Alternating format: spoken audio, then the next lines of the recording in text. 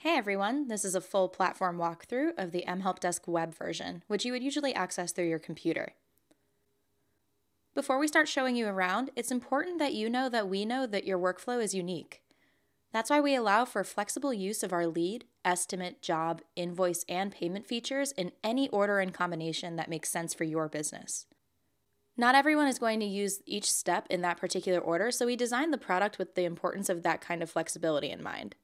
But in this walkthrough, to keep it simple, we will be going over those steps in that order, right after we start out with our scheduling feature. mHelpDesk's built-in scheduler allows you to check your availability to prevent overbooking and underbooking. If you've got a team, you can manage everyone's schedules in one centralized place.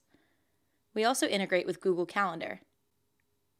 First, you'll set up your teams and staff under the People tab here. This is where you can color code and choose who to display on your view of the schedule.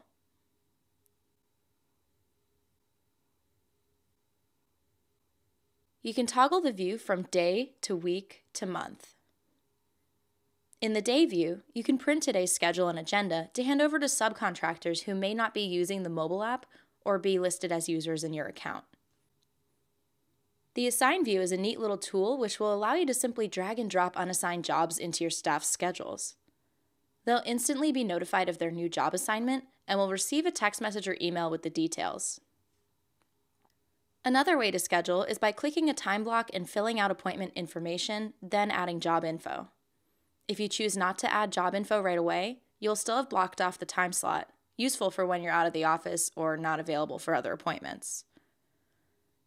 Hover over the appointment box for details and click to view the job itself.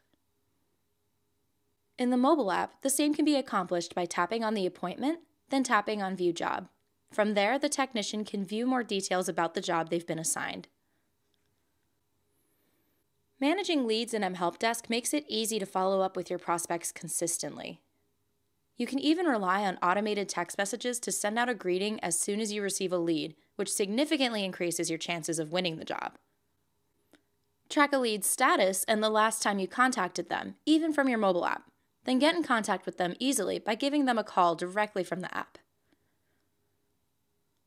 View lead details and track progress on your leads by updating the lead status. A lot of these will update automatically, like selling when you make an estimate for your lead, and approved when that estimate converts into a job. You can also create your own lead statuses to fit your workflow under Settings, then Lead Statuses. Here's where you can schedule an appointment for a lead. Say you schedule an estimate visit. The technician you assign it to will immediately receive a text message outlining the details they need to know about the job. They can open up their app and access turn-by-turn directions to the job site. Once that's done, with the click of a button, you can copy the lead details to the next step in your workflow. In this case, we're moving on to making an estimate. Propose the work to be done by outlining it in a professional-looking estimate. You can redesign the look of the estimate, personalize it with your logo, email it, and capture a digital signature from your customer. Each estimate number will be automatically generated for you, which you can customize under Settings, then Numbering. The issue date automatically populates with the date you created the estimate. Add items from your price list, which can be synced from QuickBooks or uploaded via CSV. Talk to us about data migration if you need any help.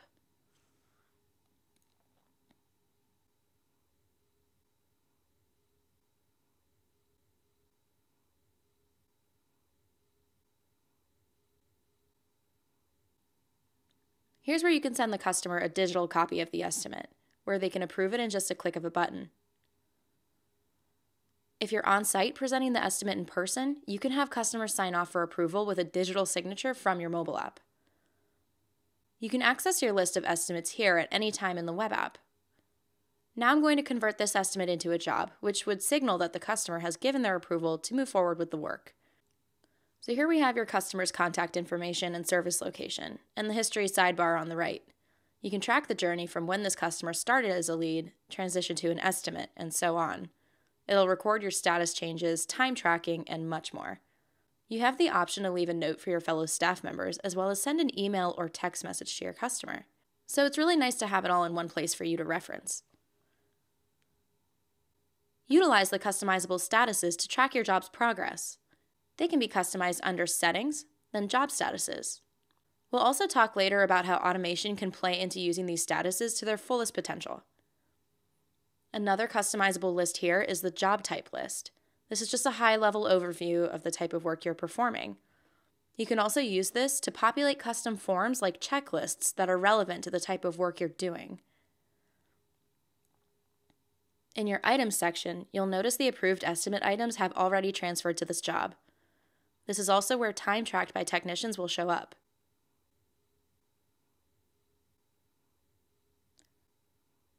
You can choose to make that time billable if you charge for labor, or make it non-billable simply for reporting purposes. In the Assign and Schedule section, you'll assign techs and teams so they receive notifications about updates pertaining to the job. To create an appointment, click the Schedule button. You can check availability for an individual staff member or all of them at once to ensure you aren't double booking anybody.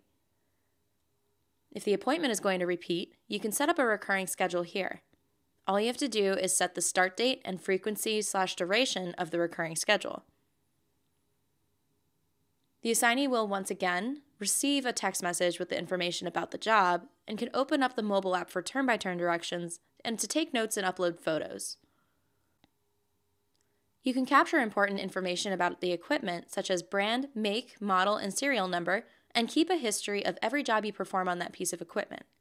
You can set up equipment types and custom fields like the ones I just named under Settings, then Customer Equipment Types. Speaking of custom fields, customer equipment isn't the only place in mHelpDesk you can create custom fields. You can capture important additional information such as readings, checklists, and notes on your jobs, and customer profiles too. You can create custom fields in the form of text boxes, large text boxes, drop-down lists, a simple yes or no option, calendar date fields, checkboxes, encrypted fields, and read-only fields. You can even choose to populate different sets of custom fields based on your different job types, since you probably won't be collecting the same kind of information for an installation job as a maintenance job, just as an example. All right, now back to the job. The last thing we'll see down here is the Files section. You can upload any files that are relevant to the job, such as documents and photos. This is a good space to store before and after pictures on a repair, for instance. Here's where you'll find your list of jobs. You can sort them by column, create filters, and edit the kind of information you want displayed here by going to Customize View. Just check the boxes to pull in the column containing that information. So let's say we want to create an invoice for this job now. We'll go down to More, then Copy to Invoice. You may start to notice how this virtual filing cabinet, as I like to call it, is coming together. You can flip back to any of these tabs to reference the information in previous steps in your workflow. So you'll notice your billable items came over from the job to the invoice. Anything you marked as non-billable will remain on the job for your own reasons, like reporting, but it won't show on the invoice to the customer. The invoice number automatically generates, but just like the estimate number, you can set up your numbering preferences under Settings, then Numbering. For instance, maybe the last invoice you created outside of mHelpDesk was invoice 400. So you start your invoices in mHelpDesk at 401 to pick up right where you left off, and it'll just count up from there. Go ahead and make any final changes you need to make before emailing the invoice to the customer. The PDF you see here is what will be attached to the email you send the customer by clicking Email. It automatically populates the fields with their contact information and whatever you have set up in your invoice email template. That means you can set up standard language specifically for your business, so you don't need to type "thanks for your business" a million times. If you're performing a recurring service, you can set up the invoice to send out on a set schedule under Make Recurring. You can capture a signature on the invoice as well. When it comes to taking payment, it's more important now than ever to offer credit card payments as a convenient option to your customers. That's why we offer mHelpDesk Payments as a way to process credit cards and even bank payments at a competitively low transaction rate. Just like the other lists, you can access a full list of your invoices here and sort by column or create filters. You also have access to a list of all your unpaid invoices right from the dashboard under Invoices with Balance. Now let's take a look at maps. You may be thinking, this looks familiar, and that's because we use the same mapping tools you use in your everyday life, which is awesome because you can utilize their Street View feature if you want to scope out your service location. These little red flags are for unassigned jobs, so you can take a look and see which ones still need to be assigned a technician, and you may look at these and decide who to dispatch based on proximity to the site. If you toggle the view to all, it will show you some green flags too. These are jobs that have already been assigned. Also, if your team enables location reporting in their mobile apps, you can click on this Team tab here to see their most recent location.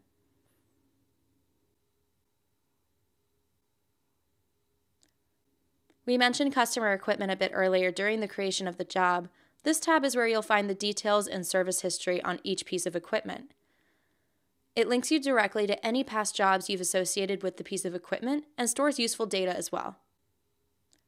Moving on down the line here, we have a variety of pre-configured popular reports broken down into sections like customer, financial, GPS tracking, job, time by assignment, and time tracking. You can run these by setting date parameters for the reporting period and choose to display the data in a bar chart or pie chart, whichever you prefer. You'll get a table of your data here and the chart down here below.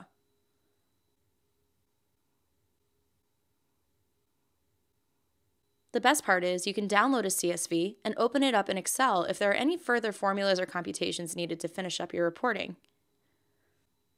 The next thing I want to show you is something that will probably reduce a lot of needless work you didn't realize you were doing in the first place.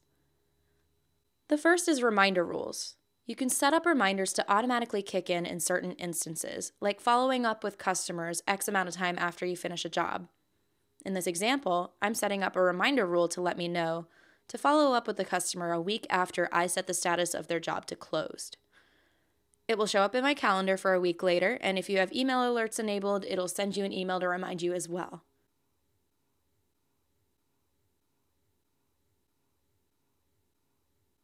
Auto-update rules are awesome for assisting in some of the manual work you're doing consistently.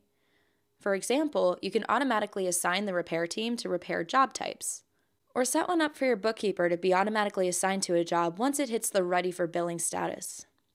That way, you don't have to spend multiple clicks accomplishing something that can be done by setting up this rule just one time. Moving on to website integration, use online booking to allow your customers to schedule their own appointments. Just set up everybody's availability and the services you allow customers to book themselves, and then add it to your website for them to use using this code. If you're not comfortable with letting your customers book themselves, try out our online request form to receive job requests and schedule them at your discretion. You can even show custom fields for customers to start filling out details on their own. And this is where you'll find the code to add that to your website as well. Lastly, we have the customer portal, which has the potential to save you time on updating your customers on the status of their jobs. You can even let customers pay their invoices directly from the customer portal. You set them up with their own login, and any jobs under their name will populate in a list for them. They can see some basic details about the job, such as its status and when it was last updated. They can even send you messages directly to your side of the ticket where they'll populate as a thread in your history sidebar. Customers can also add their own jobs similar to what they'd fill out on the online request form, so the scheduling of the job is still at your discretion. Once you close the job and create the invoice, the PDF will be available to view by the customer through the customer portal. You can even allow them to pay the invoice online by adding a link to your invoice PDF so you don't have to take the credit card over the phone. So those are some of the automation and website integration features we offer to help streamline your workflow. You'd be surprised at how much manual work you can cut out, so take advantage of these. Most importantly, and finally, is the ability to keep your team connected with the help of text and email notifications. You can enable text message notifications to send in certain instances to both staff and customers, such as appointment reminders. Email notification settings can be toggled up here. Notice that each has a link to customize what it looks like, so you can add and remove as much information as you'd like your staff and customers to see. Thanks for allowing us to show you just a few of the things that mHelpDesk can do for you. If you would like to learn more, just click the link at the end of this video. Thanks for watching!